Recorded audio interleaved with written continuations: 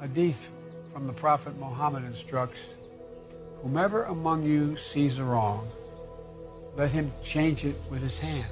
If he is not able, then with his tongue. If he is not able, then with his heart. So many of you are living this teaching in your own communities every day, joining your faith and your principles with the American principles that are consistent, actions that take and make life better for your families, for your neighbors, through service, advocacy work, and preaching peace.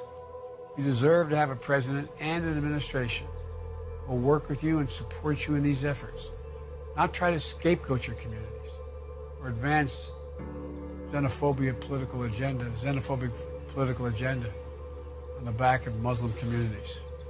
And if I have the honor of being elected President of the United States, together we can work to right the wrongs and see our world and see it better with our hearts, with our hands, with our votes.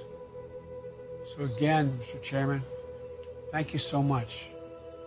Thank you so very much.